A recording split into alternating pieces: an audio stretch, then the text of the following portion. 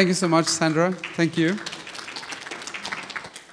Well, good morning. It's a great pleasure to be here. Especially, it's just 10 minutes from my house, so this has been the shortest commute to a keynote in my entire career. So I'm very, very pleased to be here.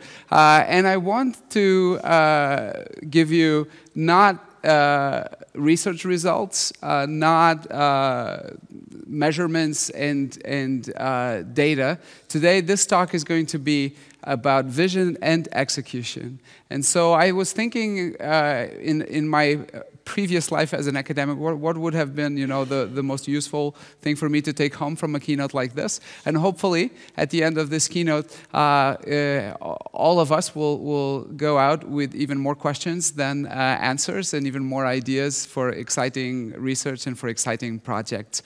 But the key point that I want to make, though, is that connected vehicles can really change the landscape of our cities, help us fight climate change, which I believe is problem number one that we face today in the world and in each of our societies.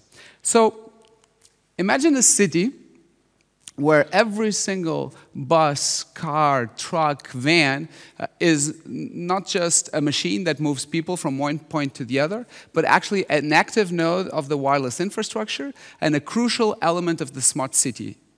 Now, this is not science fiction. We actually did it here in Porto, Portugal, where vehicles mesh with each other. All of the buses, several taxis, garbage collection trucks are building this network by connecting to each other and to the existing fiber infrastructure.